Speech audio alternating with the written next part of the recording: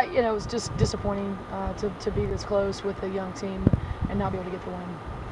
Positive, Krista Luciano. How do you think she played in the game running point? You know, I think in spots, I think when we got up, we had a little 10-point lead. I think some of that lack of experience of understanding what to do at that point. We tried to gamble a lot. Talked about that a lot at halftime, that we're not there yet to really, you know, we need to plug away. We need to take a 10 to 15, a 15 to 20, and I thought you saw some of that from Jaquel.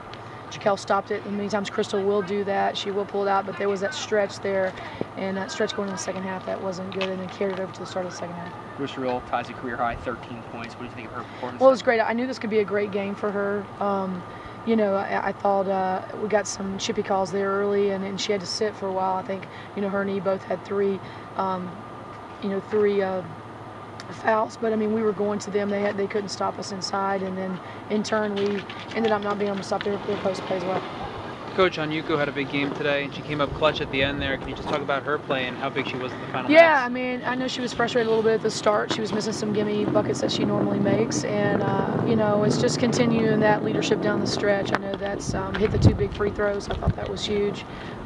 You know, so I know that they're feeling a little bit low right now, but you know, again, we're trying to develop who and what we're going to be, and you know, this is a setback, but it will not kill us. We have to move forward. Coach, with one final game before the conference slate coming up on Sunday against Albany on Wednesday, tough team. What are you looking to see from them in practice tomorrow? I need a lot more fight. You know, these games are not easy. We had the 14th, you know, toughest schedule in the country. You know, this was one we should have gotten. There's no doubt. So I'm not fooling myself. We should have gotten this one today. But when we play a really tough Albany, and you know, again, a little bit of indecisiveness and having a lot more fight, a lot more mental toughness, you know, for us to buckle down. And I think that's where we're searching for, like leadership down the stretch. Who's commanding that we're going to get this stop?